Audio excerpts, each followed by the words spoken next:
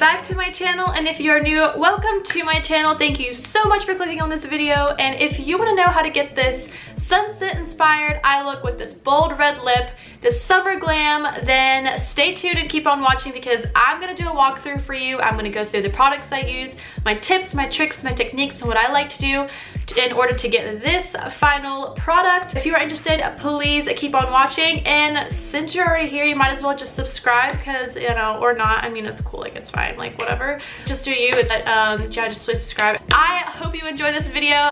Let's get started! The first thing that I like to start off with is moisturizing my skin. I got a sunburn a couple of days ago. I was at the lake, and unfortunately my skin has been peeling now after a couple of days, and I thought I was gonna be fine, but nope, I didn't escape it. Fine, whatever, cool. A little bit of peeling on my forehead and around my nose area, so it's exfoliated gently to hopefully get a better turnout on my makeup. I'm gonna start off with my face routine, and the first thing that I will do with my makeup is I will use a primer. I've already moisturized my skin. Use the Clinique Dramatically Different Moisturizing Lotion. I already used my Sunflower Sweet Serum that I also talked about in my skincare video, which I will link below for you. After that, I've let it sit, and now I'm gonna go in with my Pores No More Luminizer Primer by Dr. Brandt. This is actually one of the products that I received in previous months of BoxyCharm, and I really, really love this primer. A luminizer primer, which means it just gives you a very nice glow. If I'm gonna take it about an amount like that, rub it in my fingers, and my hands are clean, of course. Please wash your hands before you do your makeup. Hands are gross, they have lots of germs on them. Just do it, just listen to me. A lot of people like to use a beauty blender or a brush to apply primer, but I feel like I just never can get the primer to fully set in the areas that I want, and it just doesn't work for me personally. So I always just use my hands really quick, but definitely make sure they're clean. Porefessional, a mattifying sort of primer. It feels very velvety though in a way, but it does give you kind of like a matte look. I like to use this around my cheek area where I have lots of pores, and around my nose, and I'll just kind of, instead of just rubbing it in like a normal primer, I usually just pat this in these areas. Usually I like to prime first because I will start with my eyebrows and then do my eyeshadow, and then that way it gives a, you know, a couple minutes for the primer to set in. Just personal preference, like I said, I prefer to do it that way. I'm gonna take this brush I actually bought when I bought this dip brow a very, very long time ago. I use the Anastasia Beverly Hills dip brow in dip brow pomade in shade Ebony. Dip it in there. I start by brushing my brow hairs up, and then I'll start underneath and just create that sharp line that we will be blending out in a minute.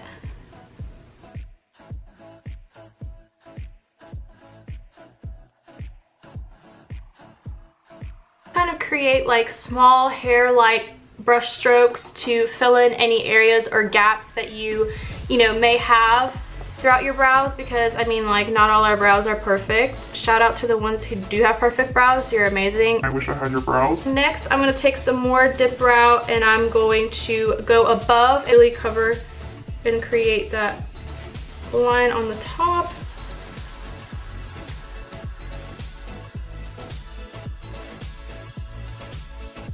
It is like a full face beat.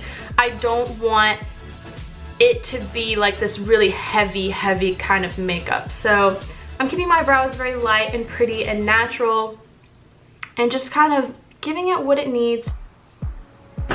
Alright, so as you can tell, it's a big difference from the other side, but it's also not too dark to the point where it's like, bam, like in your face brow. I'm gonna go ahead and do my other brow off camera. Alright guys, so I just finished my other brow using the same thing that I did on this side. Now I'm going to go in with a second brow product called the Anastasia Brow Wiz, and also the same shade as the dip brow, which is Ebony.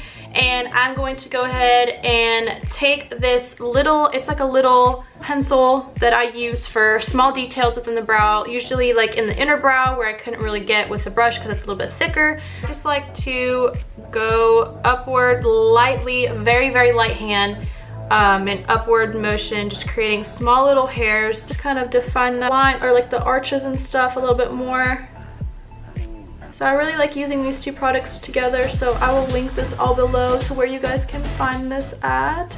Second thing I will do for my brows is I will take some concealer. I'm using, oh great, this brush doesn't even have a name. Awesome. This brush was by Profusion. I'm pretty sure I got this brush like from TJ Maxx. There's Nars Radiant Concealer in the shade Custard. I'm gonna put a little bit on the back of my hand.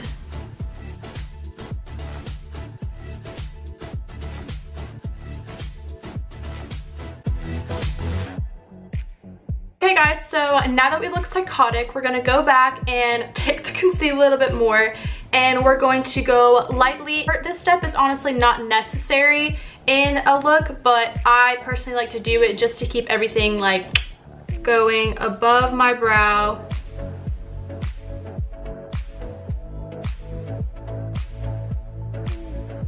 All right.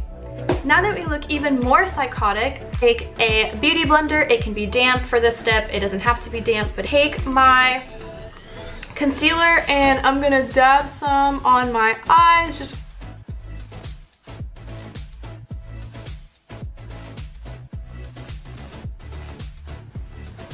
so when you don't set your concealer with a translucent powder or whatever powder you choose, you are going to get a better turnout with color, with vibrancy with your shadows, and this is a trick that I've learned. Moral of the story is, don't set your eye concealer. Your eye looks are gonna look bomb.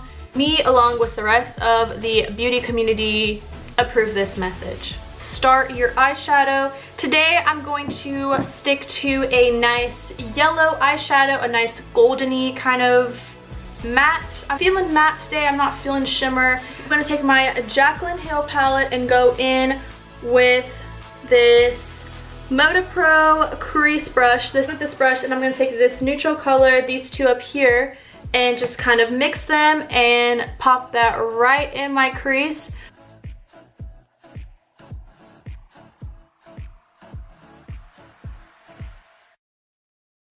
I'm going to take Morphe G24 brush. It's nice mustardy color here in the palette, and I'm going to tap off the excess and pop that in my crease on top of that transition color we just used.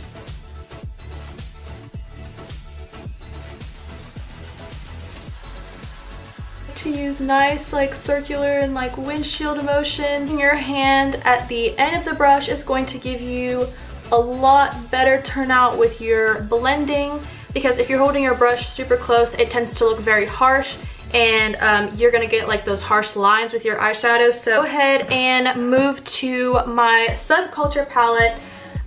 This is by Anastasia Beverly Hills. If you're familiar with Modern Renaissance, this is its sister palette. The mirror right here, maybe I should take off the plastic film so I can see. And take the shade New Wave and use that same brush, and take the shade New Wave in Subculture and just pop it on top of that yellow.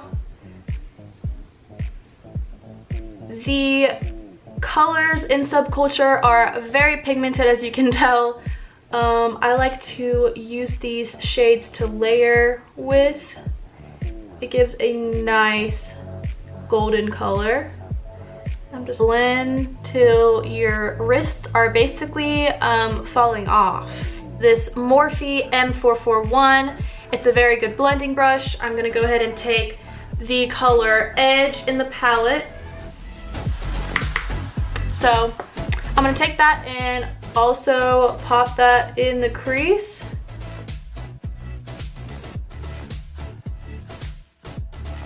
I like to take it and just kind of smoke it out like that. This Morphe M443 brush, it's also a nice blending brush, but it's more of a packing brush, so I like to use this to pack color onto my lid or like outer corners. So I'm gonna go back in my Jaclyn Hill palette, and I think I'm gonna take this color right here, right on my lid. So you can tell it's like a nice brick shade. Taking that and packing it on, but at the same time, just kind of rubbing it on there and just kind of doing like these like circular back and forth motions to blend that on my lid and upwards as well into my crease. Take a smaller packing brush. This is a Luxie 213 T brush. I got this in my BoxyCharm as well. This is from the eye set that I talked about. And taking this deeper, like mahogany, pop that right in the middle of my lid. I'm going to take that first crease brush and I'm going to go in with my NYX Ultimate Palette. Do I know how to open things? Okay, there we go. This bright yellow shade today, and I'm going to cover my brush in it and just kind of tap off a little bit. And I'm going to go and concentrate. You don't need a whole lot for this. So I'm going to go ahead and concentrate this right at the top. Just blending that kind of golden orangey tone that we've created in the crease. And popping that right on top near the brow bone and just blending it and buffing it in. It creates a very pretty nice gradient, and I'm just kind of smoking that out here. But I'm pretty pleased with the eye itself. It's very smoky. I think it looks very pretty. It's very golden and nice for the summer. The colors are very warm. So I'm gonna go ahead and I'm gonna go ahead and curl my lashes. Once you've curled your lashes, you can go ahead and take your favorite mascara. Using the Great Lash by Maybelline mascara. I'm just kind of trying to get rid of this. I really want to try out a new mascara. So if you have some recommendations on what kind of mascaras you guys like best, leave a comment below, because your girl needs a new mascara and I'm kind of just indecisive on what to try out next.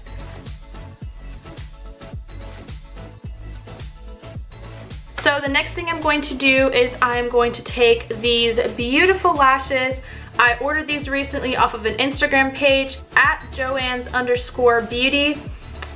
They have lashes. They just kind of found them on Instagram. Nice, fluffy lashes. Very gorgeous, very glam. I love the packaging. This style is called Nini. These look like I have to cut off a little tiny bit on the corner. So also a tip about cutting your lashes, make sure you are always cutting your lashes from the outer edge of the lash. Coat the lash. And I like to put a little bit of extra glue on the outer corners. Just let it sit there for a second before you apply it. I go ahead and pop on this lash. And I pop it right in the center, and then I like to secure my outer corner first. And I do this with both my hands and tweezers.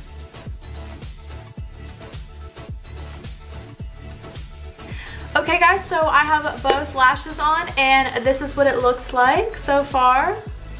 I really like these lashes. Again, these are styles Nini. I will link down below their Instagram so you can check them out. Start our face makeup. So since my face has already been set and primed, I'm going to go ahead and go in with my Nars Natural Radiant Longwear Foundation. I have been loving this foundation. This foundation is so full coverage. I mean, like, it's so good. Like, you guys will see. I promise you, it is one of the best foundations. I'm loving it right now. Look at that. Hello. High coverage. Hi sweetie, we love you.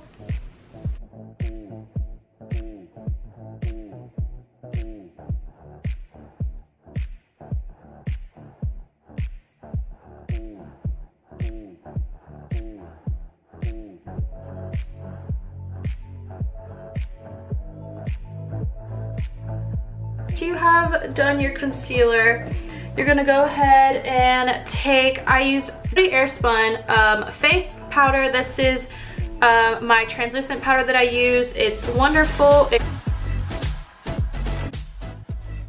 So next we're gonna go ahead and take our Shade and Light palette, which is by Kat Von D. And take that. I took a little bit on my brush. A little bit goes a long way, and you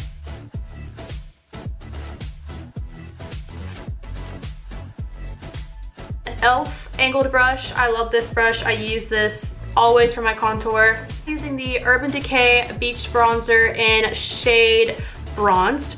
And kind of go over that contour for a nice warm bronzy look. Luxie 207T brush, and it's a nice little angled brush. Once you're snatched, once your nose is snatched, once you're looking good, and go right underneath my contour. I like to do this to just make it sharper, cleaner. It's like a little flat brush. And I'm gonna go in with that brick shade that I used on my lid. I'm gonna tap off the excess and I'm gonna go ahead and pop that right underneath here along my lash line. Smaller flat end. And I'm gonna go ahead and take this mustardy shade and I'm gonna pop that right underneath that red and just start blending that outwards and buffing that out so it's not so harsh. Take this bright yellow, this time with the kind of fluffier end. I'm gonna take just a little bit and I'm gonna go ahead and just smoke that out off my under eye powder. The MAC Fix Plus and just spray that all over. The shade Prosecco Pop. And this is a very nice color. It's a very pretty color for the summer, I think. Morphe M510 brush. This is a nice highlighting brush.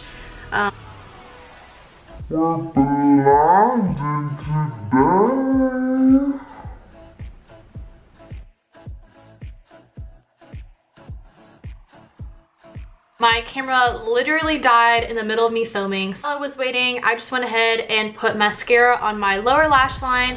I took this NYX Jumbo Eye Pencil in the shade Milk, which is literally just a white pencil.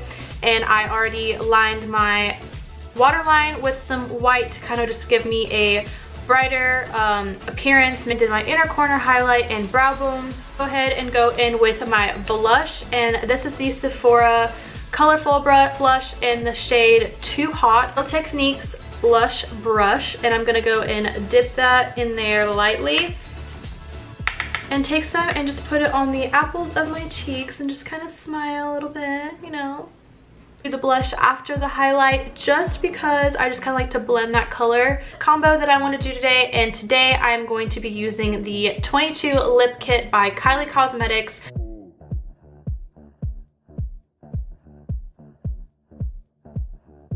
So yes, I'm like loving this right now.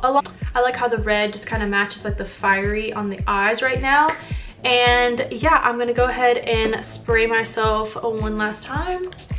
So yeah guys, this is it for this video. And if you liked this video and you liked this look, go give this video a thumbs up and go subscribe to my channel because you might as well. You're already here, you're already watching, you got this far. So go ahead and press that subscribe button. And also, if you're not following my Instagram page, go follow. It's at Makeup by Amanda Barros.